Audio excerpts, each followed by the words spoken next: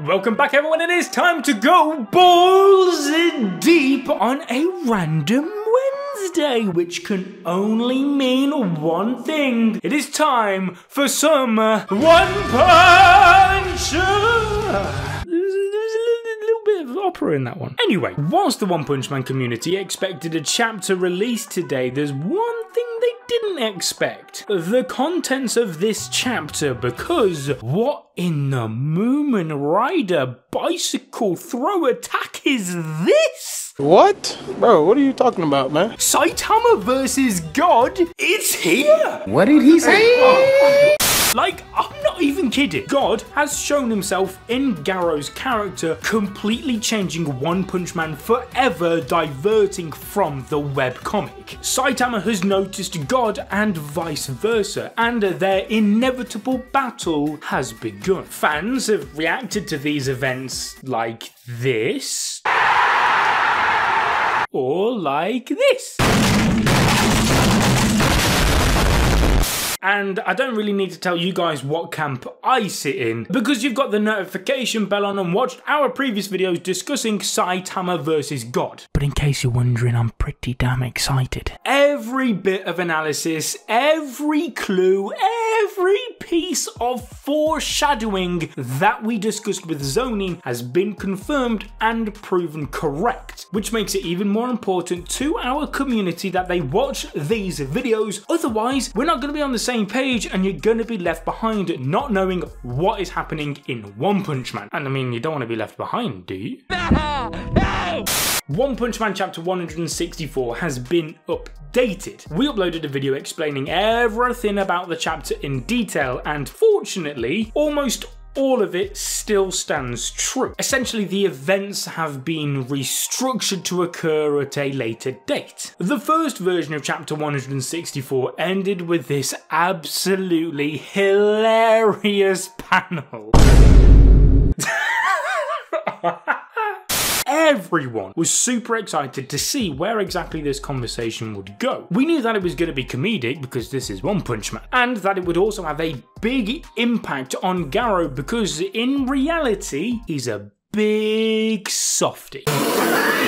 Okay, so first, let's talk about Garou's resolve. Throughout the series, we've seen him go out of his way to do things that don't really fall in line with his philosophy of becoming absolute evil. For example, he saved Tario on multiple occasions, such as the time he was in the shack and the Hero Association caught up to him. He even fought the Monster Association later to save Tario. Also, he didn't kill Metal Bat even though he had the chance to do so, simply because it didn't feel fair to attack someone who's already unconscious due to injuries from the previous battle. Garou also saved multiple people by mistake during his fight against Saitama too, and this time he was thanked for it, even though he was in his monster form. He has had this resolve since childhood, a dream that he could achieve due to his indomitable will and his fists that are rated E for everyone. Garou thought that society judged monsters too quickly, but this was all shattered once he faced Saitama. Being thanked in his monster form stuck with it, and he even said how it's pathetic how something so small can strongly affect his resolve. He wanted humanity to suffer the same pain and despair that he did as a child. That way they could understand and self-reflect on their wicked ways of self-importance, self-centeredness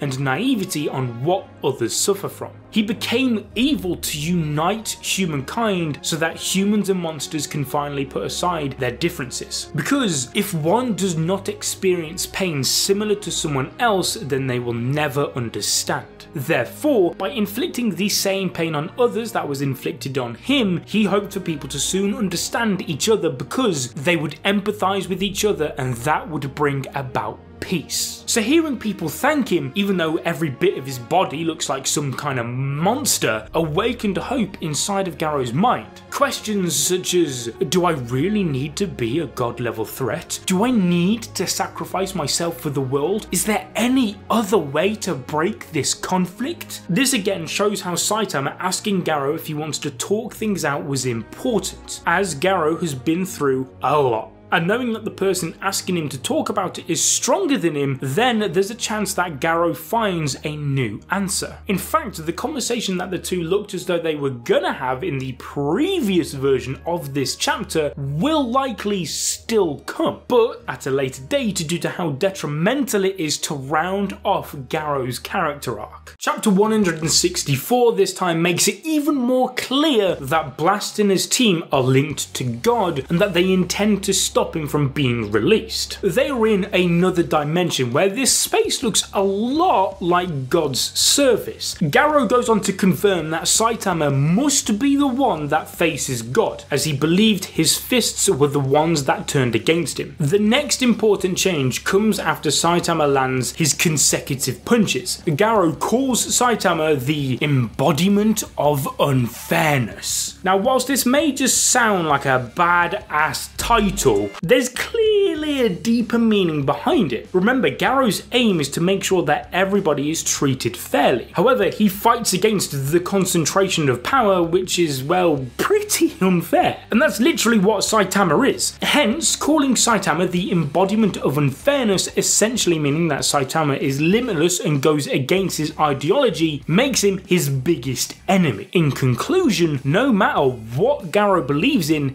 Garou believes that he can't lose to Saitama. However, as we all know, resistance is futile. Saitama is too strong and lands another normal punch, causing Garou's monster form to completely fall away. Going through this, Garou talks to himself, accepting his defeat. He was extremely dissatisfied and frustrated, as even though he made it so far, for which he even defeated his master, all of it came crashing down because someone was simply unbeatable. This is a huge deviation from the webcomic, because in that version Saitama faces all forms of Garou for much longer, as Garou believes he is evolving each time. But Saitama makes him realise that he's actually growing weaker, and he was performing better when he was more human. And since Garou has an ideal on what a true hero is, it shows that he is actually a good person all along, and he's convinced himself to believe in a false pretense of evil being the right choice. Instead, the manga has made it clear that Garou hates to give up, but everything he did was in vain, because no matter when he took his final steps, no matter how much he trained, he still would have lost. This gave Murata and One an opportunity to expand the arc by including some more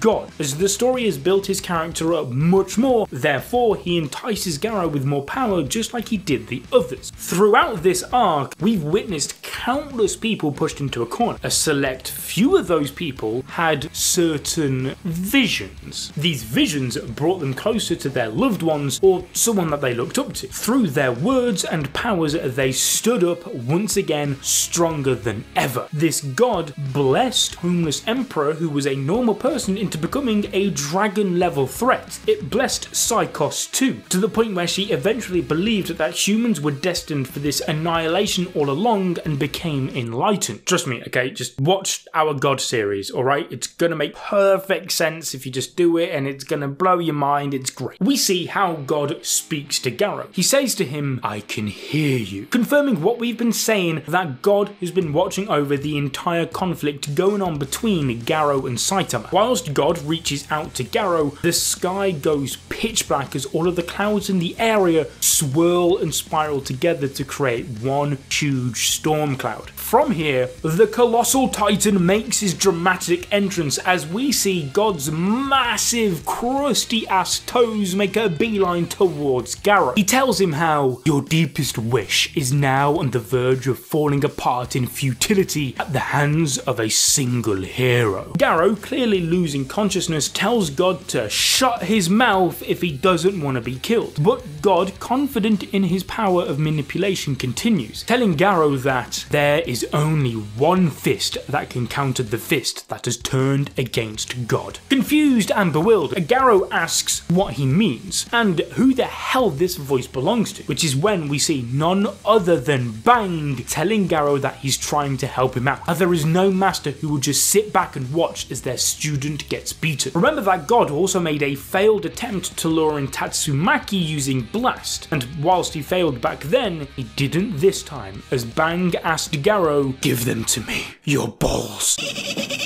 Whoa, whoa, whoa, whoa, whoa, whoa, whoa, whoa. What he really said is, "Come." What did he say? What's actually important about all of this is that it further proves that God can see into someone's desires and vulnerability, that he was witnessing the fight and more specifically Garou from the very beginning. Because we can say that this is out of character for Garou, as he is the type of person that would never ask help from anyone and believes in his own strength. Even in the recent chapters he was against the idea of Metalbat helping him. But you could argue that Bang does bring back his humanity from being a monster ever so slightly. But the Garou we knew believed in his own ideology of self-independence to obtain his goal of becoming the absolute evil. He wouldn't want anyone else helping him achieve his dream, as no one ever helped him since childhood after being bullied. He believes in his self-discipline. That's why he beat up everyone in the dojo to show his superiority. Anyway, it's clear that Saitama, the embodiment of unfairness as he puts it, has pushed Garou over the edge. Obviously, it's a trap. Bang has already been defeated. However, in times of desperation, there's only ever one person that Garou could ever ask for help from, and that is his master. This vision is also a great showing of Bang, unlike the fake Blast who was out of character, which Tatsumaki was swiftly able to identify. Moreover, there's a good chance that if God had used this fake vision before or after, it simply wouldn't have worked. Either Garou's instincts would have prevented him from falling into this trap, or he would have completely lost his will to fight, hence leaving him with no reason to really take God's powers. But alas, Garou accepts God's offer, as we see him peering down from above the clouds in the pitch black sky. All of this was beautifully executed in the chapter, and all of the redraws in the chapter make this moment possible. First, we get a look into Garou's thoughts on pages 7 to 8. Then Garou's whole monologue is changed after getting hit by consecutive normal punches, with its conclusion on page 27 establishing Garou's resolve as he says, "There's no way